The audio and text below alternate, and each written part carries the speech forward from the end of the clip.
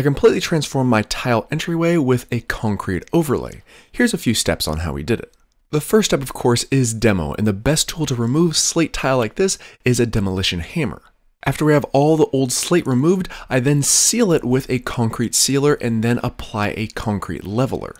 A leveler like this is super easy to apply because all you have to do is pour it on and then use a squeegee to gently maneuver the product around. Once it's dry, it's now time for our concrete overlay. And for that, we're using Ardex Feather Finish. It provides an extremely smooth finish and adheres to a concrete leveler perfectly. I use a trowel to maneuver the product around, and once applied, I let it dry for 24 hours, then come back to it, remove any of the tape excess off the sides, and do a bit of sanding on the surface. I then finish it off with 2 coats of low luster sealer by Behr, and that provides a nice natural looking product, but it also waterproofs the surface. And in the end, you have one beautiful, sexy beast of a transformation.